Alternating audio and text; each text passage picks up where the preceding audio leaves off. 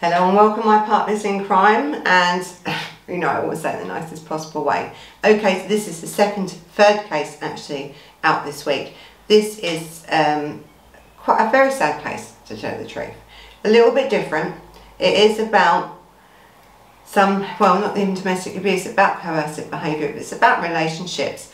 And it's about not a very long-term relationship either, but it's about how disturbed someone can be when you break up with them. What can happen, really? And when there is not really real signs of this happening, there were signs, I think, in this case of coercive behaviour. Okay, she felt like she was being smothered by this person. I think the relationship only lasted about 7 or 8 months and stuff, until he ended up killing her and also other people. So I think this case is a little bit different from the last two, from Charlotte's and Christie's case, but not really. It's still coming down, doesn't it, to a relationship between a man and a woman that's gone wrong, and where the person thinks, and it's about what he said, that makes you think, if he couldn't have her, no one else will. So anyway, Ashley Martin, 32, he was devastated actually, this man, right? Because his first ever girlfriend was Jay Edmunds, who was 27 years old at the time. Now, she ended that relationship. As I said, she ended it because she felt that he was smothering her. They'd been away for Christmas and that, and she really couldn't handle him. I think by that stage she had even thought, hang on, I can't take no more. A little bit like Charlotte, weren't having none of it. You know, I'm moving on. So she finished the relationship on December the 28th, 2018. And as I said, she was telling people sort of her character had changed a little bit, and also she was saying she had been smothered by him. She just couldn't live her life. He wouldn't allow her. He was too intense on what he'd done. He wanted to control her, and she wasn't having any of it. So anyway, listen, I'm going to tell you about how he became prepared for this murder. So this again was a premeditated murder. Premeditated. So detectives have wrote that Mr. Martin had hired a Ford Transit van, brought a murder kit consisting of Bear Grylls lock knife and hunting knife, a 20-litre jerry can, which is the petrol can, binoculars, waterproof matches, strong fishing line, a camping stove, a gas torch, batteries and waterproof matches on New Year's Eve. Now, you think, okay, what's he going to do with all this stuff? You know, this is his killing kit. So what was in his mind? I don't know whether he went there. I think he did go to kill, without doubt. Okay, he went to kill. But there was, and I'll tell you why I think that his plans may have changed, because I think this may have been an abduction and then a murder, if there was something not happening that he didn't know about in this home. I think with him there was, so it triggered the murder there and then in this home. But this, I just wanted to explain to you that this was premeditated, this was planned. We've said this about Christie's, you know, that Alex Staines. He was pre-prepared, wasn't he? This was premeditated. You take a knife to a scene, you've set your affairs in order, you're getting ready now to kill. This one was the same. He was getting ready for the kill, and he had an array of equipment to use in any circumstances, it seems, here, to take this girl alive. So I think this whole array of stuff, this murder kit, if you'd like to call it, and he had purchased all this stuff, and it was £253 from an outdoor store in Peterborough in Cambridgeshire, despite having a diesel van, right? So why would he buy petrol? He bought 17 litres of petrol, put it in this jerry can from this Shell garage less than half a mile away from her property, but he had a diesel van. So now we know, don't we, there's arson here. There's something going on here, because no one puts 17 litres of petrol when you drive a diesel car. You just don't do it. So I think Jay Edmunds. Now Jay, she had returned home I think about 2:30 in the morning. Again, they'd been out, you know, it's New Year's Day, they'd been out New Year's Eve. There's a lot, isn't it, going on here on New Year's Eve. So they'd returned home, and now Mr. Hicks, who was 24, now he was also murdered at this property, and he's the one I think that really triggered something even worse here, because I don't think that he knew about him at all. I think when he was going to this girl's house, to Jay's house, he only expected to find her there. He did not expect to find Mr. Hicks there. He's only 24 years old. And he had also been in a previous relationship with her for actually quite a long time before, and they broke up. And then in the breakup, she had met her killer, really. And that was his first girlfriend. And I think it lasted 7 or 8 months. Then she got rid of him and went straight back then to Hicks. And it's very sad. All this family is very sad. Anyway, Mr. Hicks was stabbed in the heart during the struggle. Now what happens is, he turns up well equipped to this property, right? Well equipped, and that was in Lancashire. So he's drove, I think, from Dunstable to Lancashire because he lived in Hertfordshire, or Bedfordshire, isn't it? Bedfordshire, in Dunstable and Bedfordshire, and drove to Lancashire, where Jay had moved. After she'd finished with him, she had moved them back. Now, the home did belong to her parents. It wasn't her parents' only home, it was her parents that rented this home out, and she had always kept her room rented or left there for her to live in, and it was also then rented out to other people. And this is why this case now it gets up, because a lot more people could have died here in this arson attack, and he would have known that also, that there are other people in this house. Well, he did know that people were in this house. So what's happened was, when she'd gone then to this house, she'd got, you know, it's New Year's Eve, they're out and about, they're drinking, they've gone out, and her and Hicks had gone back then to the house and had a little chat with their roommates and flatmates and housemates, and then gone to bed. Now what they didn't know was that he was outside watching, and when all the lights went out, they had a cat, and they'd left a downstairs window open ajar for the cat to come in and out of, and he got in through that window. The next thing, you have a couple of the girls that live in the house woke up to this terrible fighting and screaming and everything else. And I think this is what's happened when he's turned up in that bedroom. He's got to that bedroom and he saw not only Jay there, but Mr. Hicks there, and this young 24-year-old lad, and he stabbed him through the heart. He killed him straight away. Then he'd locked the bedroom door with his jerry can, and they could smell petrol now, the other people in this house. They heard Jay screaming, you know, stop hitting me, don't do that, stop hitting me.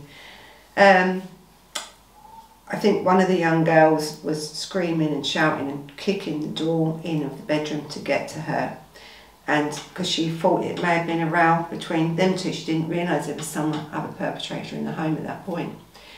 As she's tried to kick this door in, the door opened and he's standing there with a knife, and then she knew something was wrong.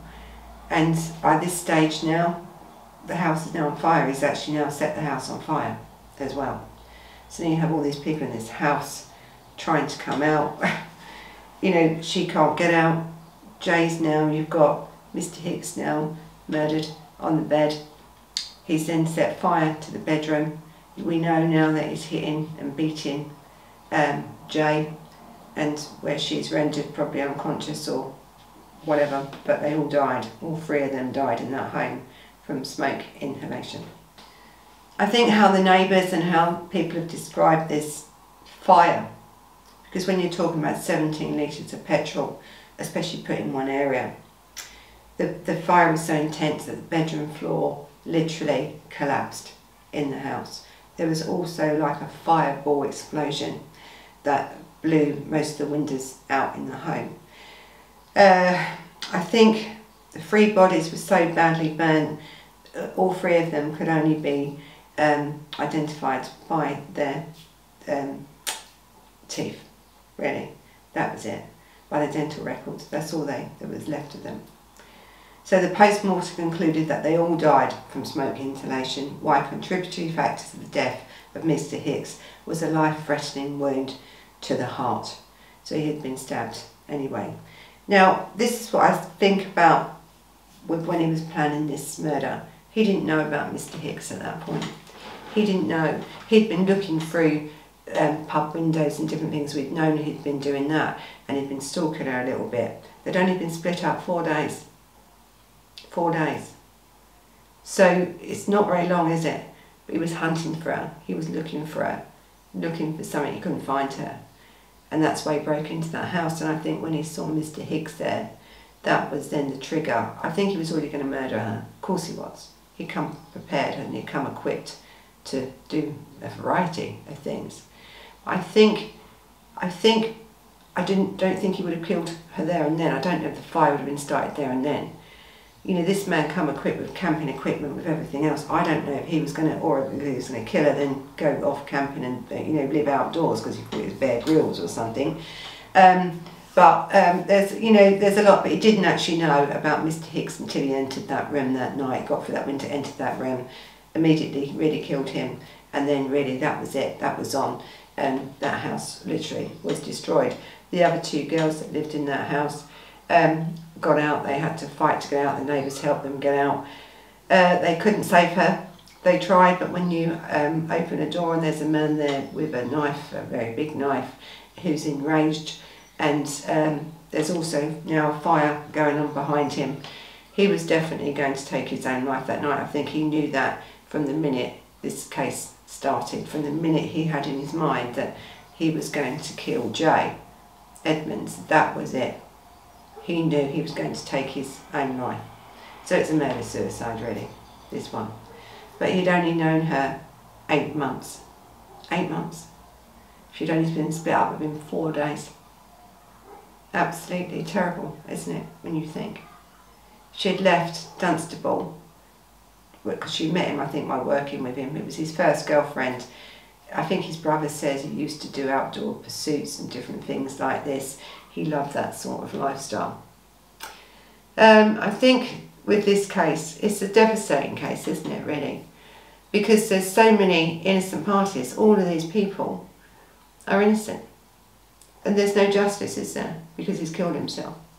The family have got no redress, really. He's killed himself.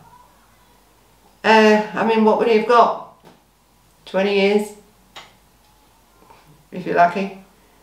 I think the way that he done it, the premeditation of it, makes him a serious predator. Really. Because when there's premeditation, out goes the window, really, doesn't it, of someone that's mentally ill. Yes, this man was infatuated, whether it was his first girlfriend, but many men, I think his brother says his first sexual relationship was with a prostitute, actually, from Amsterdam, when he was about 28. All right, so he's a late bloomer. And then, of course, after that, he meets Jay, and that's his first real relationship. But he didn't know how to treat her in that relationship. He treated her like a possession, like she was his. And you see, most people won't tolerate that, will they? So after 8 months of it, really, she'd had enough. And I think spending Christmas with him was enough to show her that this was never going to work. And that's why she ended up leaving him. Now, his brother states that she was never good enough for his brother. Really? And you think, well, you know, he could have killed himself. That's his right, isn't it? He could have killed himself if he couldn't cope with the loss. He could have killed himself. He could have sought help for that, you know, if he was having suicidal thoughts. But when your suicidal thoughts turn to taking out other people as part of that, that's when you become a killer, a murderer. And you deserve no respect at all. I'd have had more respect for the man if he'd gone, sought help, anything, you know, and then killed himself. But when you take people's lives, when you've only been in their life for 8 months, you know, and then you've only been split up 4 days. And as I said, he didn't know that she was with Mr. Hicks. He didn't know. Because I think if he did, it wouldn't have even been 4 days. So you never know, you see. You haven't got to have long-term relationships for an infatuation like this to start. Because that's what it is. And sometimes with these sort of mindsets of these predators, you have to be so careful. And I always say, there's no one answer to what you should do if you are in a domestic violence situation, if you are being controlled coercively, right? There's no certain way of doing it. You can't, one case doesn't fit all, because people are different. We've had 3 cases here, 3 cases. 2 of these people were in relationships with somebody else at the time that they murdered their victims. Not even long term. I think the longest one we've had in these 3 cases is Christy, who left her partner in 2018. But she was very young when she met him. But she had the guts and the go-inner to leave him in 2018. And she died last year, or this year. So we have to think every case is different, isn't it? Every perpetrator is different. So if you are experiencing, I keep saying this, you know, if you're experiencing any form of abuse like that or control, you need to seek help. You need to seek it, because there's no one answer here. I'm not going to tell you just to get up and leave. It's more difficult. It's easy for me to say it. It's not easy to be done. It's really not. Sometimes it can be quite dangerous, can't it? But what annoys me when I do all these cases is, where we've had since this time of these cases, new laws in place. And all right, with Jay's case, it was very quick. There was no police called or no record of it. With the other 2 there was. And especially with Christie's, there was. There was information there already. I think he was actually, that Alex Staines was actually out on bail because of Peterborough. Now, you think, come on, you know? And then I actually think that he turned up, someone said he turned up at the police station and they sent him away because they didn't believe him. But then that's a worry, that, you see, when you think, if he'd turned up at the police station before he'd done it, would they have took him seriously? He turned up at the police station after and they didn't, even though she had already had complaints made against him. They knew there was coercive behaviour going on. They knew she was in danger, had death threats, because they had her to call 24 hours before. Why didn't it flag up? The story that I've heard about this Alex Staines is that they sent him away, didn't believe him, while this girl lay dying. So listen, I don't know what to tell you apart from seek help. You don't have to put up with it. Change your mindset. Belong to no one. Really, belong to no one. You don't need to belong to anybody. You can have a perfect marriage, can't you? I mean, I've been married for nearly 40 years. 40 years! I mean, I could have done longer in prison than that. But I've been married for nearly 40 years. But my mindset has always been the same. Is that you are in a relationship, which is a relationship that is of equal parts. It has to be both, doesn't it? If one is doing that sort of behaviour, it's not equal. Now listen, let's even talk about, and when I used to teach my class, and I used to teach contract law, the simple form of contract is marriage.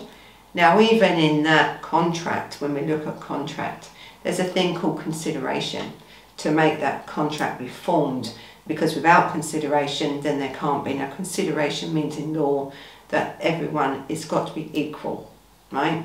One can't benefit without the other one benefiting.